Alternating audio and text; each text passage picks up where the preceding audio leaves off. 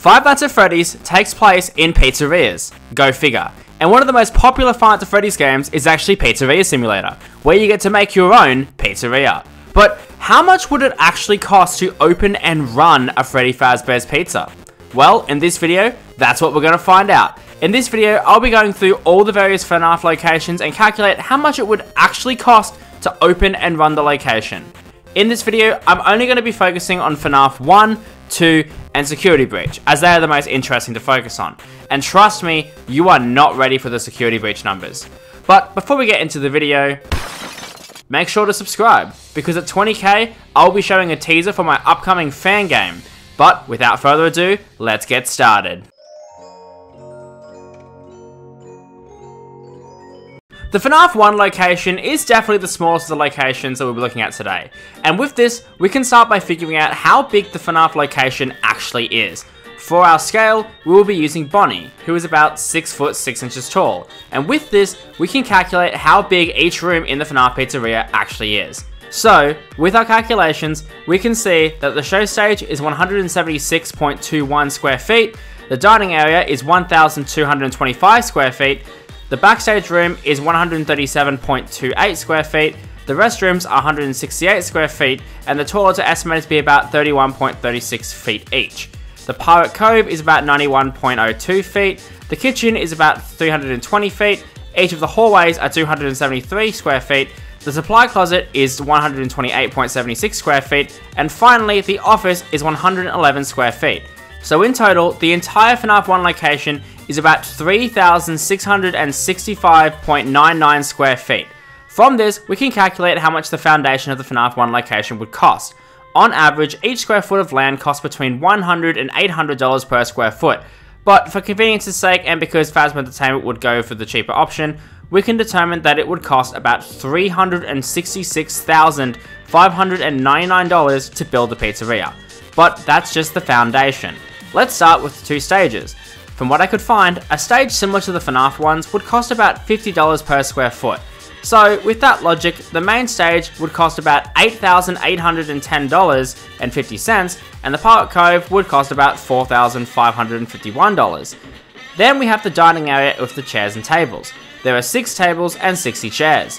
Each chair would probably cost about $20 to $50 based on their quality, and each of the tables would be about $500 each, meaning that it would cost about $6,000 for the tables and chairs. Now the cleaning supplies, which would be about $200 at the minimum for just the basics. Now let's look at the kitchen. An average pizzeria kitchen would cost about $350,000, nearly as much as the space for the entire building. And now we're going to look at the office doors. These doors would be worth a lot, so let's look at that. We know that the doors is based on an electronic magnet system, which we will calculate that price into the bill section. The doors themselves would probably cost about $10,000 each, which is rather expensive for such a simple door. Now, the bills. The typical electricity bill for a restaurant is about $40,000 a year, but because of the nature of the business, let's just say the business would only have its power on during its opening hours, which we're going to guess is going to be about 10 hours from 10 AM to 8 PM, which is the average, I guess. So let's cut the power bill in half since we're going to be using a backup generator. So the power bill will be about $20,000 a year. However, I'm going to change it back to $40,000 again for one reason. They have to power the animatronics with charging pads, and I don't know how much they cost, so yeah, back to 40k. The backup generator would probably cost about $20 a day to run for 6 hours, which makes sense for why the business is like this. Finally, we will include the animatronics, which if you haven't seen my video on that, you should totally watch. We calculated the animatronics would cost about $1 million in total. So with all that in mind, the total cost to open a Five Nights at Freddy's 1 location is about $2.5 million just to get the place open, with an estimate of it costing about an extra $300,000 a year just to stay open, including all of the food. So Fazbear Entertainment would need to make over $821 a day just to stay open, which is actually average, but everything else is quite expensive. But this is only our first location, so on to Five Nights at Freddy's 2.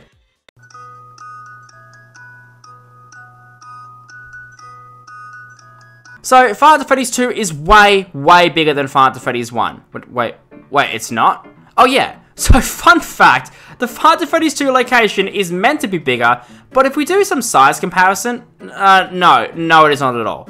In fact, it's way smaller. And because it has more rooms, I'm going to skip all the individual room sizes and just tell you that the entire location is 2,577.88 square feet, which would make the building foundation worth about $257,788. Now, this location doesn't have a kitchen, so yeah, I'm not calculating it.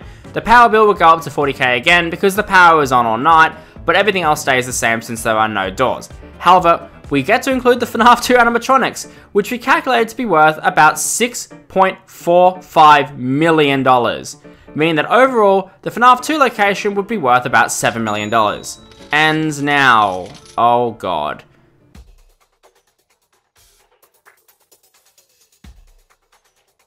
So, the FNAF Mega Pizzaplex. Oh god, this will be an absolute fucking nightmare.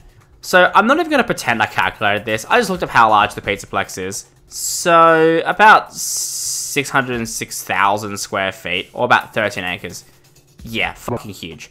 So that would put the total cost of the foundation for the land to be about $60,600,000. And that's just the foundation.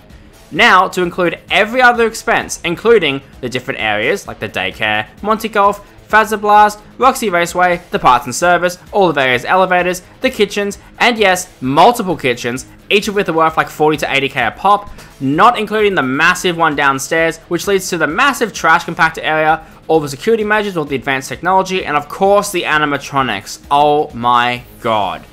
This is by far the largest number you have ever seen. And if you haven't already, make sure to subscribe before you hear this, because this is insane. So the cost to open the security breach Mega Pizzaplex with all of its animatronics is $20 billion.